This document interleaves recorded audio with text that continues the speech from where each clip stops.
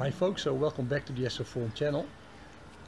Tonight we have a full moon, as you can see in my window.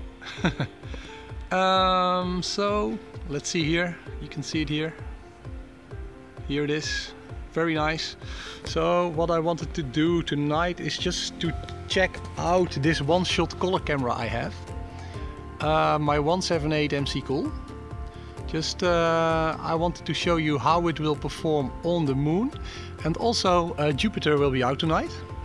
So I will be focusing on Jupiter as well.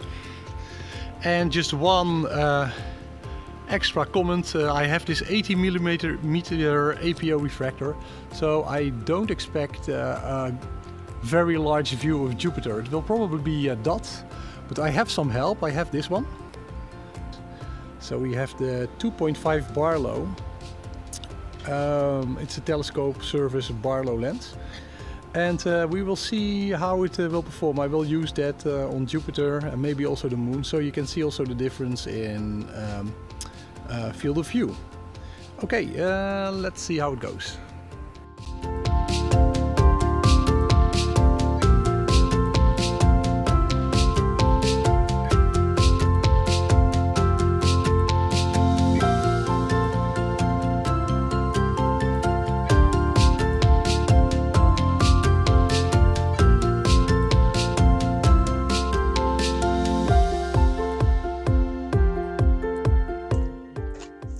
So hi folks, I don't know if you ever experienced this, but I put up my telescope and align everything, and now the moon is passing behind the building. So we have here this beautiful artificial eclipse. I just wanted to start making a video on the 178 MC Cool and how the moon looks, and you can still see it a little bit.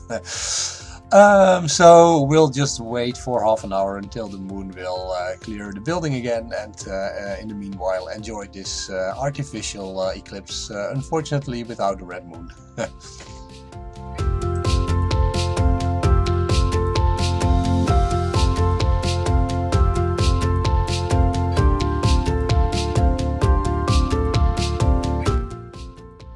So here you can see what's happening. So my telescope is over there, the moon is over there,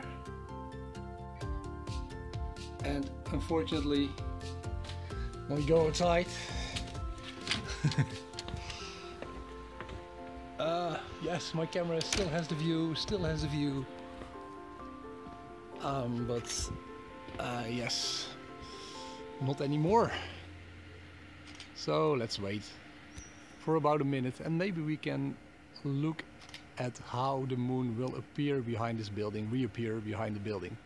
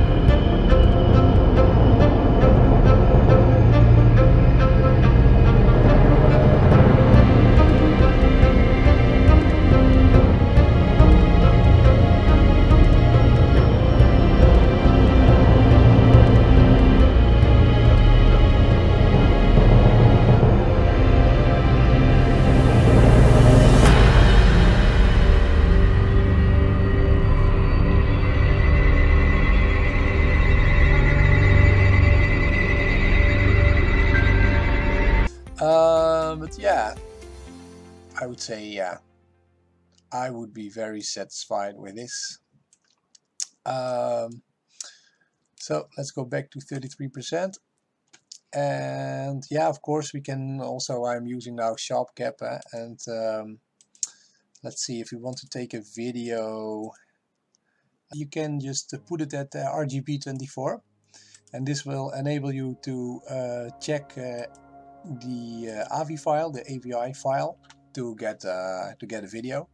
And I think when I do now start capture, I can just say, okay, I want a 1-minute video, and I'll press start. Let's see how it goes. So hi folks, I just put Registrax on. So Registrax, I'm using version 6. And what you can do here is, here, this is the AVI file, the 1-minute AVI file I just captured. You can select it, and then it will show you this. Well, I don't know everything about Registrax, so I will make this a brief video. But what you can basically do is you can scroll here through all of the frames. So we have 238 frames in total, and you can just see what kind of frame is the best frame, and you can use that frame as a reference point.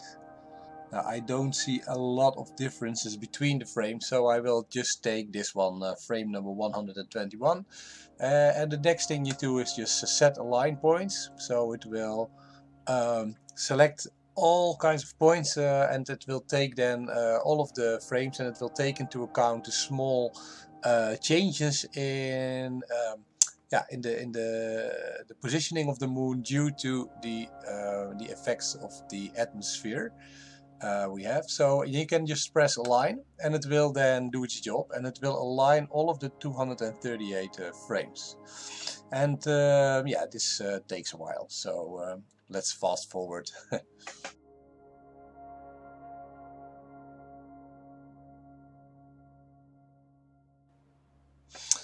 So yeah, once you have set the alignment points and aligned all of the frames, then you get to this tab. It says limit, and basically I don't really know a lot of these settings, so I will not go into that. But what I do know is, yeah, you can, if you look here, you can say like, okay, I want all of the frames in, maybe the best frames, maybe you want to stack all of the frames, and you will then see that it will take 238 out of 238 frames. But you can also say, now I want the best, like 90%, and then it will take 240 out of the 238 frames. So well, I think the video was pretty good, so I will take 95% or something.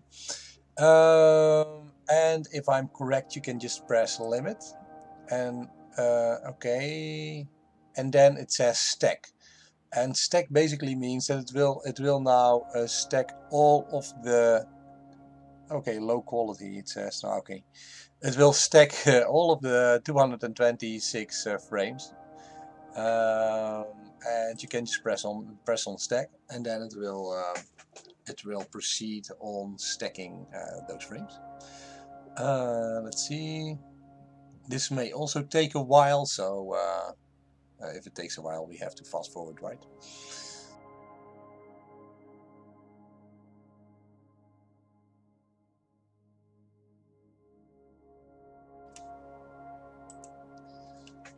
So yeah, here we go. This is then the stacked picture of all of the 225 frames I have selected. And then as a final thing, you can play a little bit around with Registrax by choosing wavelets. And I know, I'm not an expert, I know, but you can, let's move these, you can move these sliders around a little bit, and it will make the moon a little bit more sharper and vibrant. Let's pull these out a little bit. I don't know what I'm doing, so please check another video if you want to know all about the wavelet positions. And I know that, okay, once you've pulled it, now you can see that I think this area, can I zoom in actually or not? Well, this area is now processed, so you have to click do all to see the effect. So this is the so it's now processing the you can see here that the moon gets a lot sharper as compared to the picture we used to have. And well, actually this looks pretty nice, eh? So if you're happy with this, then you can save the image. So I would say this is the moon processed, and how does a wavelet applied, whatever. So, and then you can also choose what you want, a BMP, a JPEG, a TIFF file. So I will choose a TIFF file and I will save it. Can I now also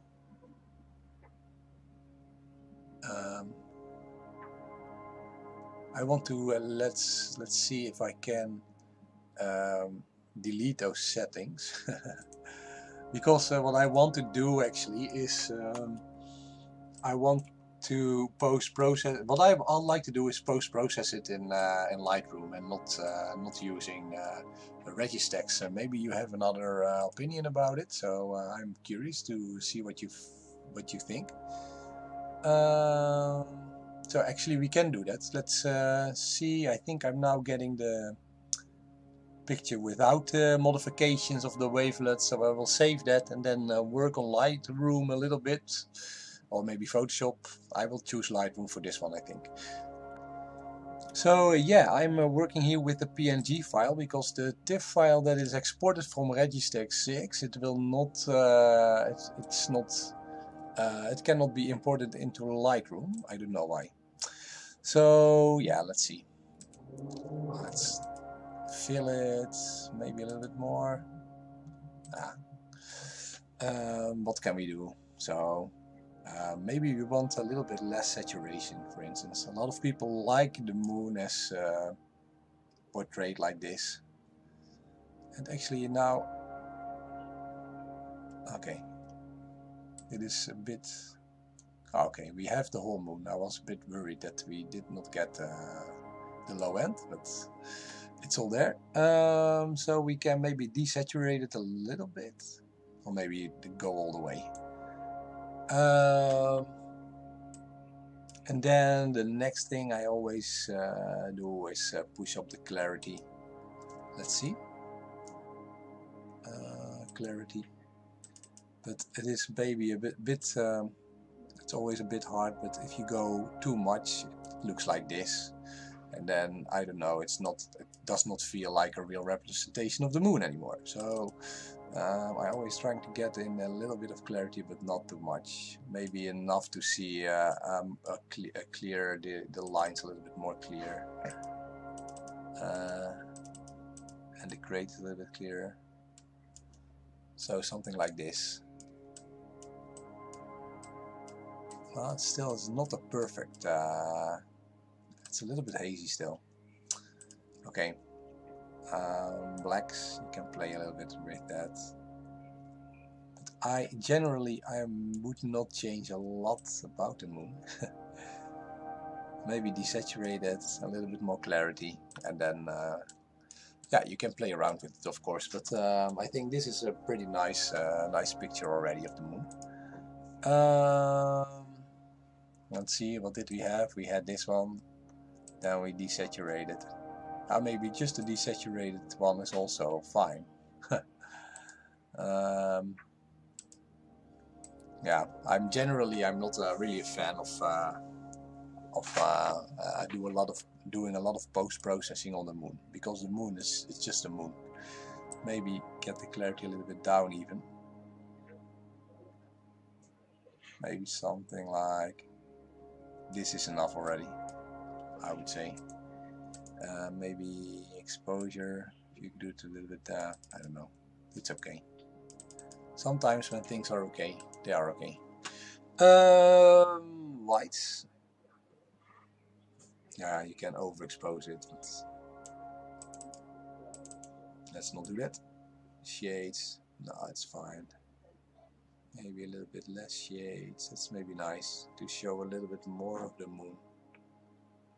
it will take in that that lower part. Right, so here you have it. Pretty nice. It's not completely sharp.